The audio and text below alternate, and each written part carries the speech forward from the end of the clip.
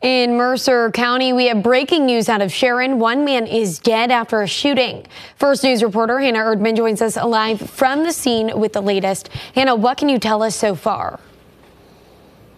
Yes, Sam, we've been here on scene for several hours, even before the show went on air this morning, and we are still watching as police continue investigating what led to the shooting death of 32-year-old Chad Runyan.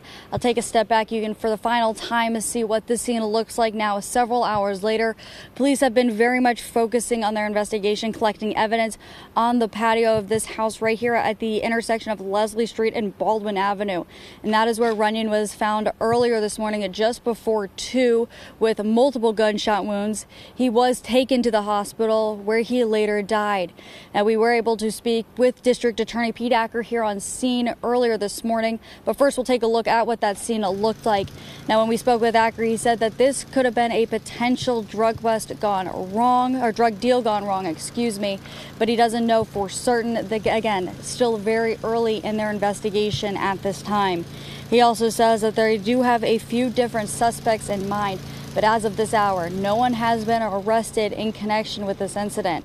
So we are still working to learn a lot more information about what led to this shooting, as well as those suspects, and if they have or will arrest anyone in the near future. So we're hoping to continue following this, and as soon as we have any new information, we will bring it to you on air and online when it's available.